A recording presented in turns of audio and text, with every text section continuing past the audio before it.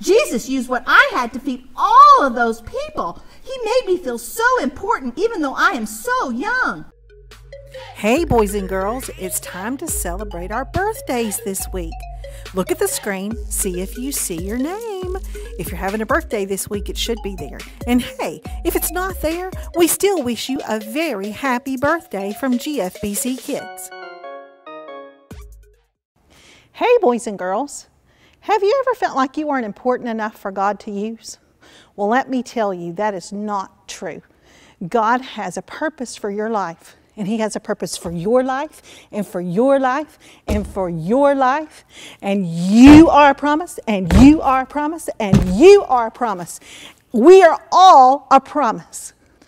Don't let anyone look down on you because you are young, but set an example for the believers in speech, in conduct, in love, in faith, and in purity. Welcome to GFBC Kids TV, where children learn the truth.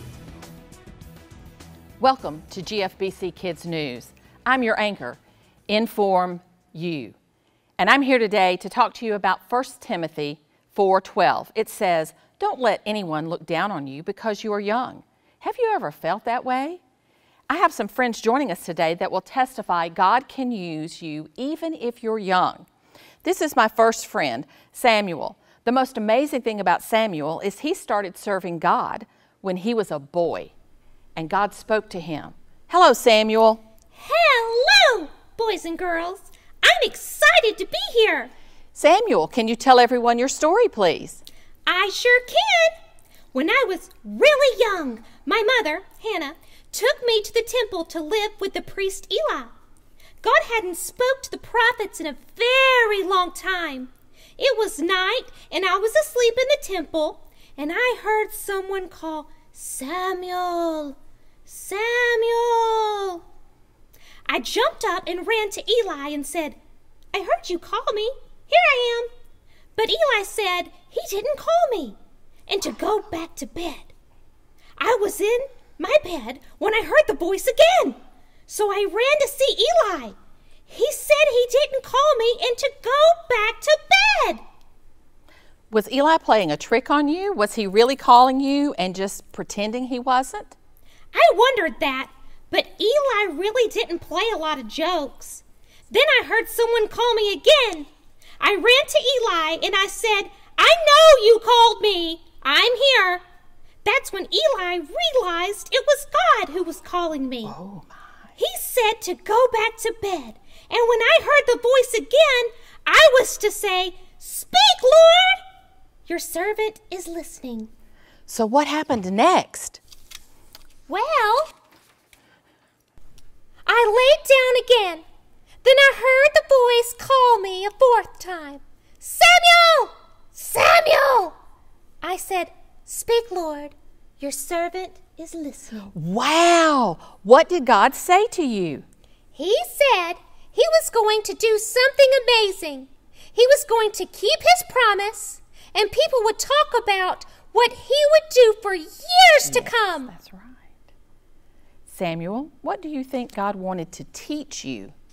I think God wanted to know that I would listen to him every day. God talked to me even though I was young. God will talk to you even if you're a child too. Thanks for coming by, Samuel. I know the boys and girls were glad to hear your story. My next friend who will tell his story is David. I'm sure most of you have heard of him. David was the baby in his family, but he did something really big. Thanks, David, for coming by to visit the boys and girls and telling them your story. Thanks for inviting me. I was the baby boy in my family. All my older brothers were grown and off fighting the Philistines in the war, but I was too young. My dad, Jesse, put me in charge of the sheep. It was an important job. Yes. I had to protect the sheep from the wild animals. I had to kill a lion and a bear to keep them from taking our sheep. It was a lonely job. I stayed out in the pasture with the sheep all day and all night. I would sit on rocks and watch the sheep eat. That's when I started playing the harp and writing songs about God. I could see him in the world he made for us. You may have read some of my songs. They are in the Bible and are called Psalms now. Were you afraid when the bear tried to capture the sheep? or afraid when the lion tried to get the lamb? I was afraid, but I knew God would always protect me. It was my job to protect the sheep. Well, tell us about the time you fought Goliath. Like I said, all my brothers were off fighting the war. My dad gave me some food to take to them. When I got to the camp, I found out what was happening. For 40 days, 2 times a day, the giant Goliath would come out and challenge the children of Israel. Oh my goodness, that sounds very scary, David. He would fight one warrior from our army. Whoever won that fight would decide who won the whole war. Goliath was over 9 feet tall. His spear was about 5 feet long and weighed 15 pounds. That sounds really scary. Did anyone go out to fight Goliath? No, everyone was frightened. I told King Saul that I would fight Goliath. King Saul gave me his armor, but it was so heavy I couldn't walk in it. I gave it back and gathered 5 smooth stones from the stream and put them in my bag. God was with me when I fought the bear and when I fought the lion. He will be with me now. Weren't you terrified?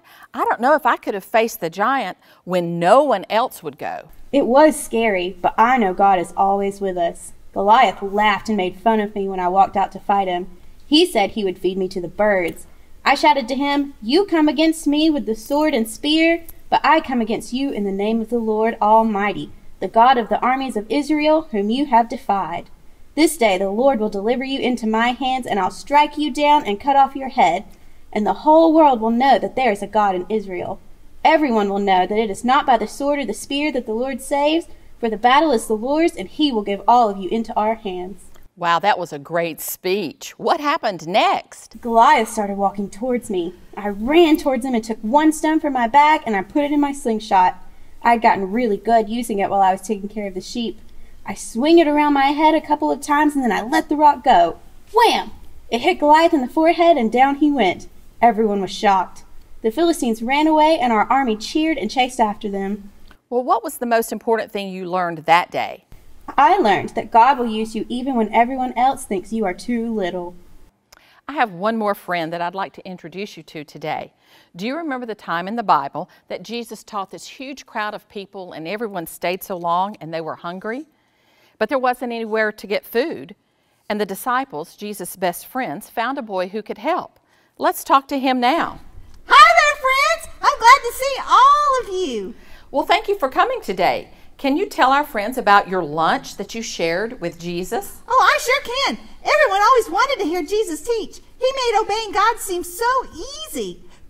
Jesus would just talk to you so you could understand. And on this day, Jesus talked for a long time. There were so many people. The disciples said there were 5,000 men and then even more women and children.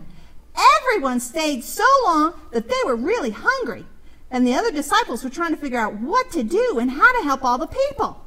One of the disciples saw that I had my lunch. He came over and asked me to come with him to see Jesus. Oh, that sounds so exciting to get to meet Jesus. Oh, it was. I was feeling very shy, but Jesus smiled and was so kind when he spoke to me. He asked if he could use my lunch to feed the people. I said yes, but I was confused. How could Jesus feed so many people with my small lunch?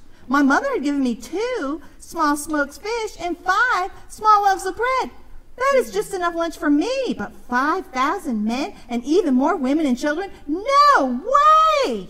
Jesus thanked me for my lunch. Then he did a miracle. He lifted my lunch basket up in his hands and thanked God for the food, and he broke the bread and the fish into 12 baskets.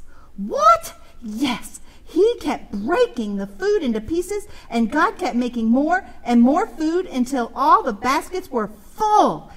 Everyone sat down in groups and waited for the disciples to bring some food. All of the people ate, and there was even leftover food.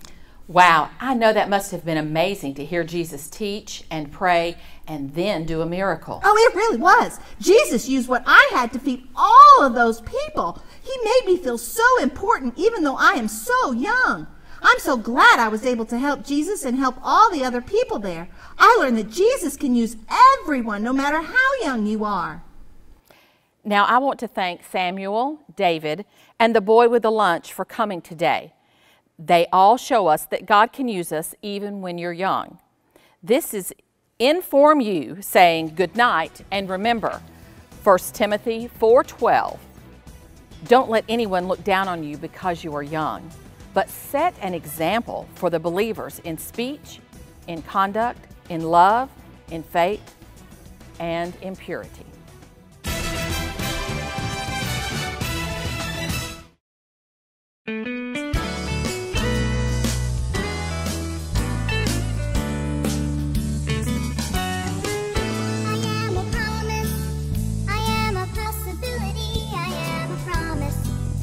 With a capital P, I am a great big bundle of potentiality,